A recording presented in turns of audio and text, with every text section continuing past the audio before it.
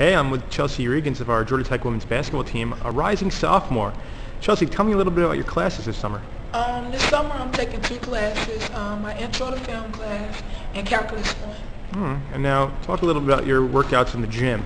As far as the gym go right now, we can't really work out, so we're kind of doing individual work. And as far as my individual work, I've been putting up jump shots and free throws, so by the time fall comes around, I can be prepared when game time comes, shoot my free throws and shoot my jump shots. So what about the weight room? Weight room wise, we've been working out and conditioning and stuff. Probably every day of the week, most likely, just so that we can stay in shape and stuff by the time fall rolls around. Everybody be on the same page, strength-wise and speed-wise.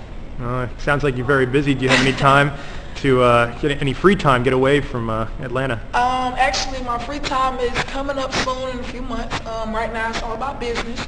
So I'm taking care of my academics and stuff like that and basketball. But I do get time to myself in August. I get like 2 weeks to go home and spend time with my family because by the time fall rolls around, it's so demanding that I don't really have time, like to go home and visit because I stay in Florida. So, yeah, that's when I spend my time with my family. Nice. Well, thank you so much. All right, you're welcome.